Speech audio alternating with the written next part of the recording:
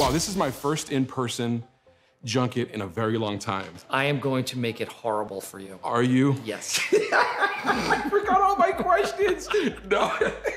How you doing, Steve? All right, how are you? Pretty good, man. So here we are, minions. So, mini boss. You're the mini boss. You're Gru, and your kids should be credited with the voice of Gru. But I am going to be a super villain. Tell me more about that, brother. Early, this is when they were 4 and 7. Okay. First Despicable Me, I'm looking for a voice, and I tested out some voices. The one that made them laugh was the one that I picked. And how many variations before you hit them with it? I probably tried 8 or 10 different voices. Really? And yeah, that was the one that consistently, and then when I could improvise within that voice, they really liked it. I love that. I love that, man. They don't lie. Kids don't lie. Like, they can't.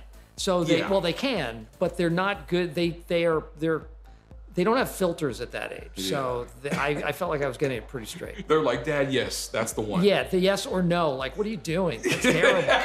They wouldn't hesitate. And premieres tomorrow, and they want to come. And I was like, you don't have to come. They're like, no, we're totally into it. Yeah. Like, they grew up with the series and they love it. So they love supporting their pops. They do. Then they actually love the Minions too. Yeah, they just can't get them. So, well, you've been doing the voice for a while now, man. Like, if you could be a Minion, who would you follow around, or who would you protect?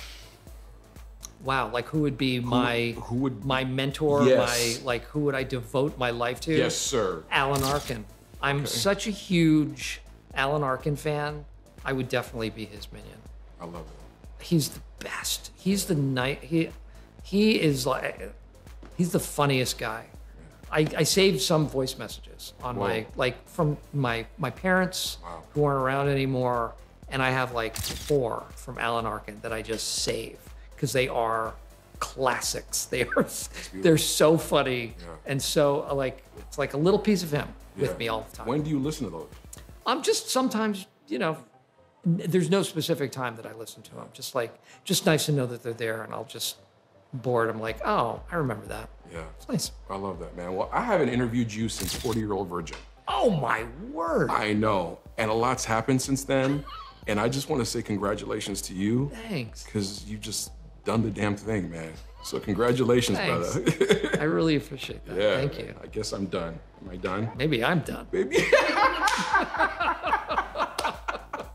don't forget to hit us up on social media. We're on all these platforms @DishNation. We'll see you there.